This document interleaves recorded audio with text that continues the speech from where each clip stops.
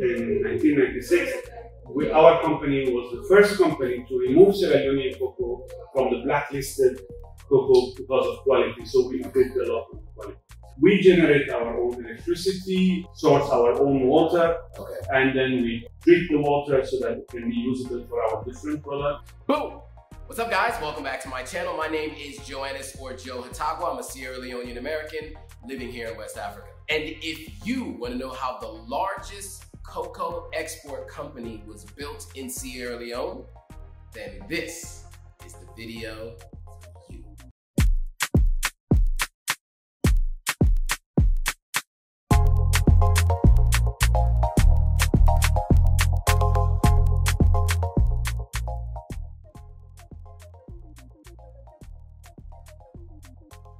Okay, cool. So today we're meeting up with Hamza, and Hamza's gonna talk us through the business of Capital Foods. Now, Capital Foods is a multi-layer business. And in fact, the entire division in Capital Group has a number of different businesses associated with it. So you have Capital Foods, which includes cocoa export, and they export a lot of cocoa to the Netherlands.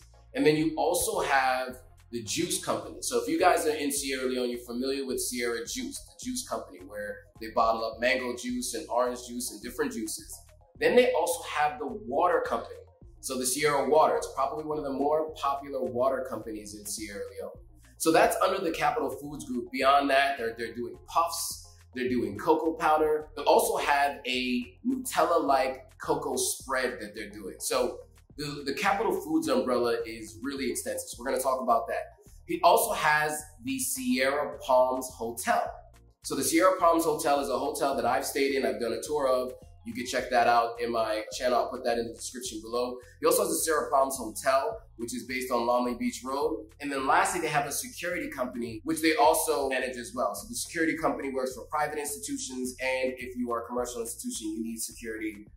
The Capital Group has all of these businesses under their umbrella. The origin story is really interesting. Hamza takes us through it all. So check it out. All right, what's up, guys? I'm here with the CEO of Capital Foods, Hamza Hashim. Hamza, thank you for doing this. Thank you for coming. I really appreciate this. I think Lisa from Nali Spa connected us. We interviewed them before, so make sure you guys check out that interview. Nali Spa, that was a really good interview, great conversation. And she said, I need to talk to the person who's overseeing Capital Foods and the Sierra Water and all the other products that Sierra has here. Sierra is like the water company that I buy all the time when I'm here. So it's actually good to see the factory, which we'll get a tour of, and to meet the people behind it. So before we get into the business of Capital Foods and all the subsidiaries underneath, I'd love to ask you about your background, where you're from, your upbringing, and what brought you to Sierra Leone. So thank you, Joe, and of course, thank you, Lisa, for referring to us. Absolutely. My name is Hamza Hashim. I'm currently the CEO of Capital Foods. My family came from Lebanon. We actually migrated to Sierra Leone more than 100 years ago. Wow. I am a third generation Sierra Leonean, born in Sierra Leone and was raised in Sierra Leone, with the exception for the period of my education. I went to the American University in Beirut. And once I graduated, I returned here and started doing business. Nice. Okay. So what did you study? I studied computer science and I did a minor in business administration. So your minor is what you ended up actually focusing on as your career. Okay, and so what led you to Sierra? Did you work your way up, or were you in other businesses and then came over here as a CEO? How did this actually occur? So I joined the family business in 2005.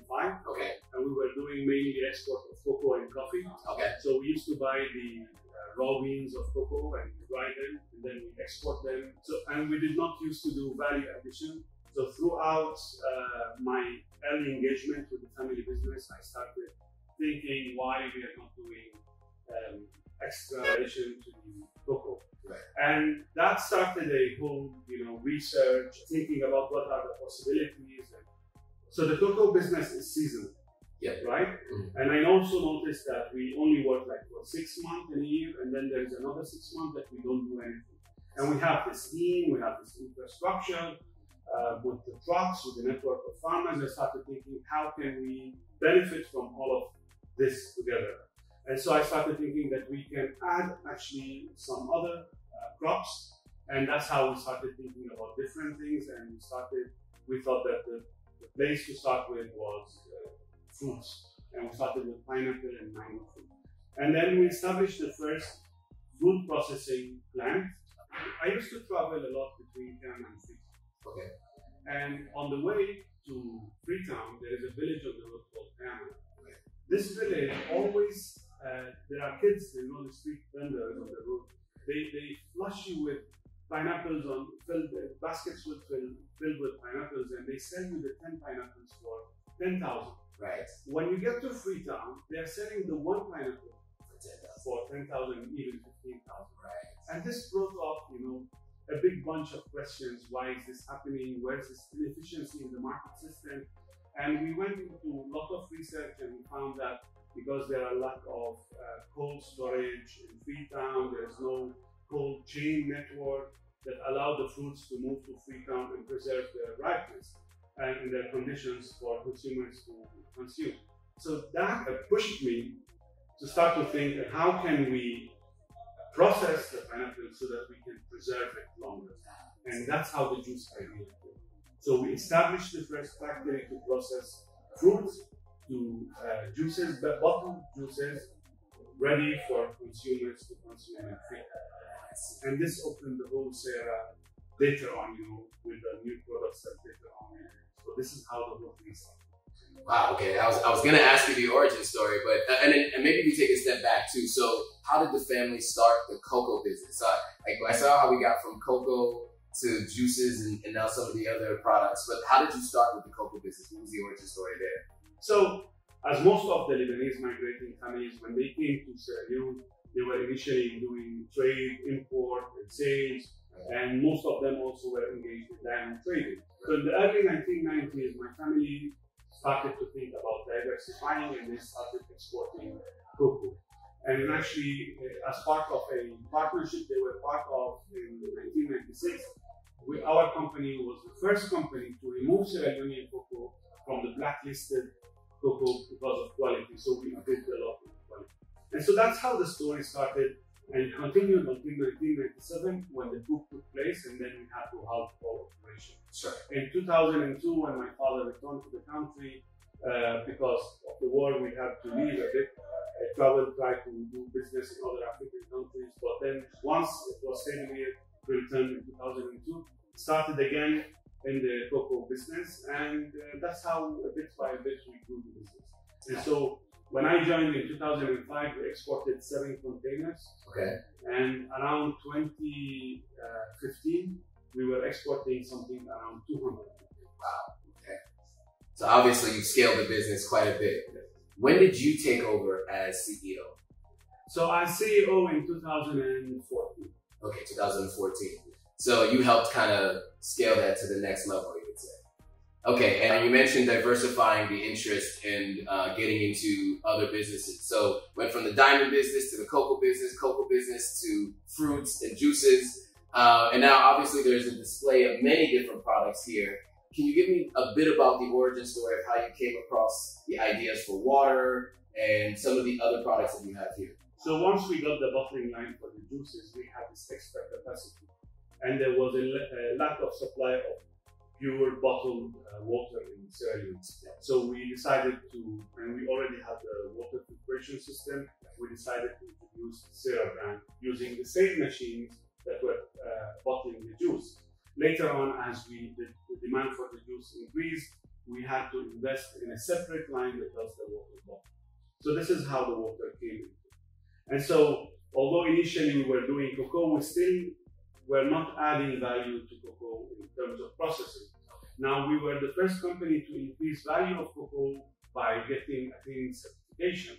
We got the UD certification, and then we were the first major exporter to get organic certification. And we led to the whole change of Sierra Leonean cocoa market into organic.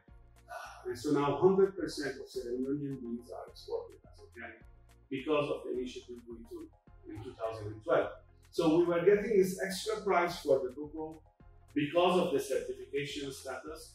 However, there was no processing. So in 2016, there was a Sierra Leone Agribusiness Development Fund which we applied. And the idea that it was a competition, and we applied for finance to establish a cocoa factory. And part of that fund, that grant went into that factory and plus the match funding from our company. And that's how we invested in processing the cocoa into what is called cocoa mass. The cocoa mass is sort of a semi-finished product that is later on used to process chocolate. So, having done the cocoa mass part, we started thinking, okay, why don't we do some finished product, which the local market and the regional market can benefit from? And that's how we created the chocolate spread and we created the cocoa powder. Got it. So you do everything from basically the farming, that's outsourced, right? So you get it from the farm. So it's almost vertical integration, but starting at the factory and you all the way to the end consumer. Even with the farm, because you know, one of the things we take huge pride in is our outdoor support scheme. Okay. And we've been partnering with a lot of outgrowers and doing something called block farming model, which is basically we provide them with all the inputs, we provide them with all the training, and we partner with them on the plots. And so we become the partner of the local communities in producing the cocoa. So we actually are starting from the farming till the distribution. So my understanding was just Sierra Water and Juices, right? When we spoke, you mentioned Capital Foods and the Capital Group. So I'd love to talk about the umbrella company and then all of the businesses underneath. Can we walk through the different businesses that are under the Capital Foods Group umbrella? So the group name is Capital Limited. It's a holding company and holds the shares, the family-owned in different businesses. The first business is Capital Foods, and this deals with everything that has to do with agriculture, agri-processing, and consumer products that goes, food consumer products that goes to the local market. The second company is Protect Security, and this is one of the major security companies, mine guarding companies in Sierra Leone. And we're doing prime locations, prime telecommunications, the port, even private residences and companies. We do the mine guarding services for them. The third thing we invested in is Sierra Leone Hotel. And so we do some tourism. Actually started with Capital Hotel in Panama and then developed into Sierra Leone Resort in Freetown. And now we have a new project under Sierra Leone, which is a new resort in Tokyo.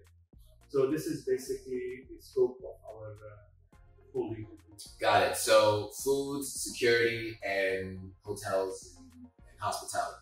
Got it. Okay, so back to the foods. I know that there are many different brands under the Capital Foods umbrella. So can we go through each of the different brands that you have?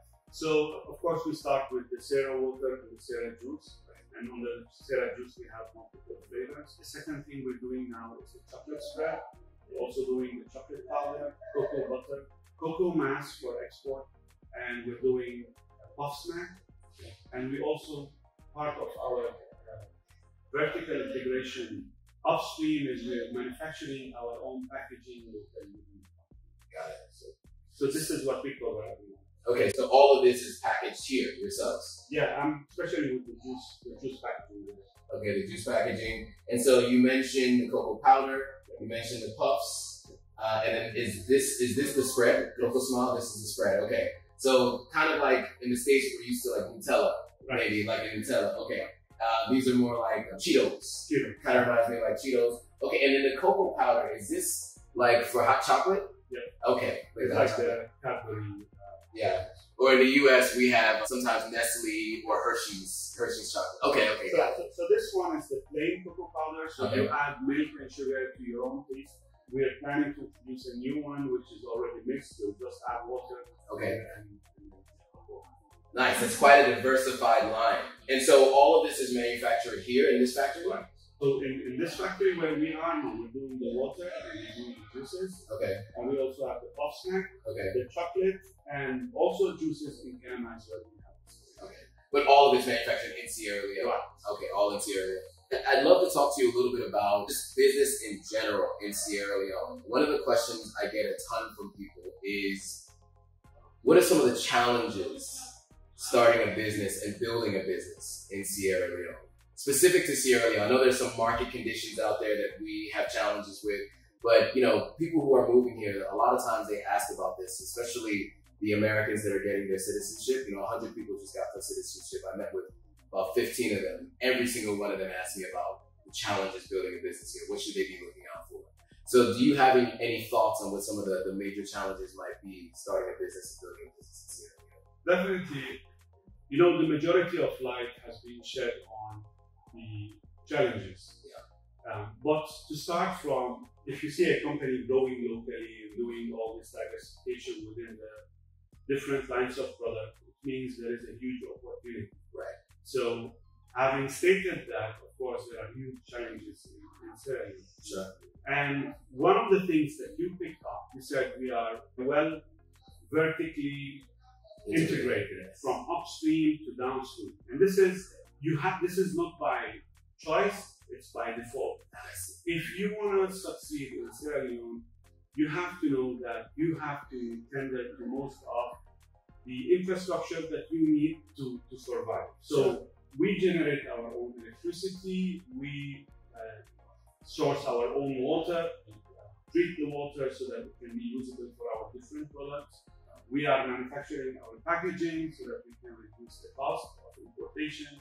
So when we started, we had to provide our own energy, we have to provide our own water. Now the government has made huge strides towards providing electricity. So we have more stable electricity than when we started 2 years ago, 10 years ago with the factory. Now 80 to 90% of our electricity is actually from the national grid, which is a huge improvement. But you need to have that backup always ready for you. The second thing is, sometimes as you witness this couple of days, you get some scarcity of fuel, you get some scarcity of cash. So you have to have your own mitigation plan for these kind of things. And those, although rare, you know, but they happen. And so your risk mitigation plan should include instances like this. And this is the difference between succeeding in Sierra Leone and actually failing. Because if you're not well prepared for times when things happen like this, the other thing that I would always recommend is that always try to base your business on raw material if you're doing processing, or raw material that is grown locally. Let's say anything between 50 to 80% of your raw material sourced locally or grown locally. Otherwise, it will be skewed towards importation, and then you are at the risk of delays because of the logistics issues now, especially after COVID and the Ukraine-Russia war. Right, and cost, right? Yes, if you're sourcing externally, 100%. 100%. Yeah. One of the biggest challenges that I always take into consideration is human resources, because historically the education system has been affected by the war and the post-war era. So come with a training system, come with a mentality of developing human resources. It will be very difficult to satisfy all your human resources needs at the beginning. But what I've noticed is that we have the talent locally that needs to be cultivated. But you have to put that extra effort. And once you get there, you know, when we started our factory, it was totally run by expat, the one in Kenya. Okay. Today it's 100% run by Sierra Leoneans. But it took us like 3 years to get to this point. So you have to come with that mindset as well. And you have to accept that you will have to absorb the cost of the expat for the first few years, and then gradually migrate into the local talents and local employment. So this is some of the challenges. I love the idea of having contingencies, risk mitigation. That was something that hasn't come up in the advice that others have given, especially in a capital-intensive and overhead-intensive business such as yours. I see a number of people walking around. There's a number of different people around here. And so you mentioned having your own water supply, having your own electricity. How are you doing your own electricity? Is it generators? Is this all generators? Or okay. Yeah. So it has been all generators till now. Now we are exploring renewable energy. Okay. The thing about using generators, especially when we started, we were a nascent company. Yeah. You have to look at your capex. Sure. And so always the capex for having renewable energy is too high than versus the lower OPEX. Right. But when you have limited capital, and this is one of the main challenges that any business will face in Sierra Leone, is access to finance. Right. If your access to finance is limited, then you might end up, making choices that are in line with a lower capex, even if at the cost of a higher OPEX later on. Okay. And now, if investors are coming from outside, we have enough capital to establish here, it might be easier for them to make those choices where they go with the higher capex and the lower opex in the long run. Sure. We did not have that at the beginning. Today, there are a lot of investors coming. When I say investors, like institutions coming to Sierra Leone willing to invest, which were not there when we started. So now it's a bit easier for individual investors to invest in Sierra Leone. Very well put. For all of us who not do business as a minor or major, CapEx and OpEx. Can we do a quick definition of the two? CapEx is capital investment, and that's basically all the upfront money you're going to put into investing in building, machinery, fixed assets. Right. And OpEx is the monthly and the overhead costs that you will incur from running those assets and running your business, like salaries, like the diesel, the consumables you use in the production process. Yeah. So capital expenditures and operational expenditures, right? All of that is going to be the investment you put in as cash output, which has to go into your revenue to look at your profit, right? Okay, excellent. Is there anything that I missed, anything I didn't ask you that you wanted to cover or talk to the folks about? Because of the war that Sierra Leone faced, a lot of investors shied from Sierra Leone and went to neighboring countries. Today, after 22 years from the war, I think we have proved that it's a very safe environment for investment.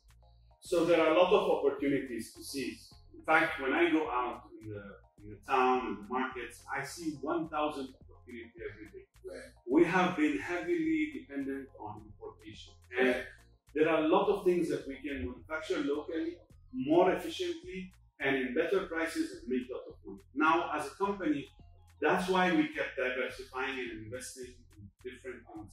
But the opportunities I see out there is much more than my capability to invest in. If I'm gonna leave you with one advice, I would say that there are tons of opportunities in Sierra Leone.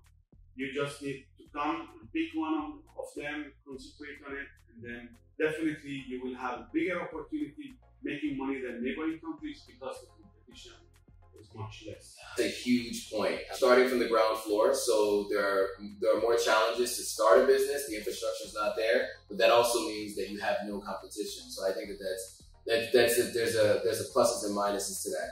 One last thing before we ask about where they can find all the products. You mentioned one of the grants that you got where you matched with your own funding, and then also investors. Can we talk a little bit about that? So some of the folks who are looking to come to Sierra Leone are looking to invest their own funding, but they're also looking for outside investors as well. For the grant, what kind of things did you have to have in place to ensure that you qualify for the grant and that you are confident enough that you could apply for it and expect to win that grant? In order to qualify for a grant, you have to have a properly run business. Sure. And what does that mean? It means you have to have acceptable accounting system, acceptable human resources policy, acceptable policies in general. When it comes to human rights, it comes to sexual harassment, it comes to environment protection, you have to have those policies in-house. And so you also need to have your audited statements, because when you apply to all of those funds or to those grants, you have to show that you have done your homework. Right. So in order to qualify to those grants, you should not be a greenfield project. You have to have done the initial steps. Now, there are a lot of funds available in Sierra Leone. A lot of investors are looking into Sierra Leone. But always you have to have done the initial work. You do your homework, establish your concept. So if you're coming to start with your own fund, start with it, and you will have a lot of access. Now, there are plenty of grants in Sierra Leone because of the condition of the market, offered by different international development partners. We got access to African Enterprise Challenge Fund, and then Sierra Leone Agribusiness Development Fund, and Compete Saloon, which was offered by the FCDO under the umbrella of Invest Saloon. We also recently got an EU grant. So these are the kind of things. And I think now we're looking more into institutional investment. So we're working with Cordaid and Tridus, who finance the increase of capacity of our food processing line. We're also working with them on also increasing the capacity of the juice production now and introducing new packaging. So eventually, as you succeed more and more, you will get more opportunities to get finance and low-cost finance. Very, very helpful. I know people are going to love that. All that information was really helpful. You're looking at institutional investors as well, and I think that that's something that we hear a lot about in Nigeria, Ghana, South Africa, and Kenya. Not so much here. So I'm interested to hear how that process goes. We'll definitely follow up and see how those guys have been investing here in the country. Where can people find the products today? So in Sierra Leone, the products are available all over the market. We have a very wide network of distribution. We're using the whole scope of trucks, vans, tricycles to deliver our product to the last corner in Freetown and in the provinces. So we're selling directly to the kiosk. We do have big distributors as well. Okay. But we also act as a distributor ourselves because we don't want to be 100% reliant on external partners. We deliver to the smallest kiosk at the end of the city. We reach to them and make sure that they deliver. Now we also find it very difficult to maintain this network. Sure. But I think it's one of the major requirements for you to survive in such a market. Basically, we found everywhere. Supermarkets, kiosks, everywhere. Okay, and then online, you have an online presence, right? We do have an online presence for marketing, not for sales. So we've not done any e-commerce or stuff like that. So at least so people can see with the product line and all of that. Are you on social media as well? So do you know what the name is on Instagram? So Sierra Juice. Sierra Juice on Instagram. Yeah. I imagine it's the same on Facebook. Facebook, it's Capital Foods SL. We are also on TikTok. Okay. Also Sierra Juice. I have my personal page on TikTok where I do some advices to the young entrepreneurs. Okay. Awesome. So you can check everything out there. It'll be in the description below. Hamza, I want to thank you again for doing this. I learned a lot in this conversation. I know everyone out there will learn a lot, not only about business, but of course about Capital Foods as well. So thanks again, and thanks guys for watching. If you found this interesting, share this with anybody you know who's looking to come to Sierra Leone, anyone who's looking to start a business here. Make sure you hit that thumbs up so we know that you like it. Hit us with any comments. If there's anything that I missed, if I forgot to ask any questions, or if you have any questions for Hamza, put that in the comments below. Now make sure you subscribe. Hit that subscribe button, and hit that notification bell so you're notified every time a new video comes out. Thanks guys. See you guys later. And that was the interview with Hamza of Capital Group. What did you guys think? Any questions that you think I missed? Anything you wish you knew about this business? It's an incredible business, really long story. They got a lot of funding, external funding, which I thought was interesting. And so just overall, it's a great business. So if you have any questions or are interested, let us know in the comments below. We'll make sure we can ask those questions. If you want to reach out to Hamza, his information is below as well. Check out their social media, reach out to Hamza. On the next video, I'm going to take you on a tour of the plant. So make sure you stay tuned for the tour. where you get a chance to see the bottling process, where they make the puffs, and then all of the exporting of the cocoa. You'll get a chance to see what that process looks like. They're actually loading a truck to be shipped that same day when I went to go visit them. So make sure you stay tuned for the next video where you'll get a chance to see that vlog. All right, guys, thanks for watching. I'll see you all in the next video. All right, guys, if you like this video, go ahead and hit that subscribe button, hit that notification bell, like, comment, and share it with your friends. All right, see you on the next video.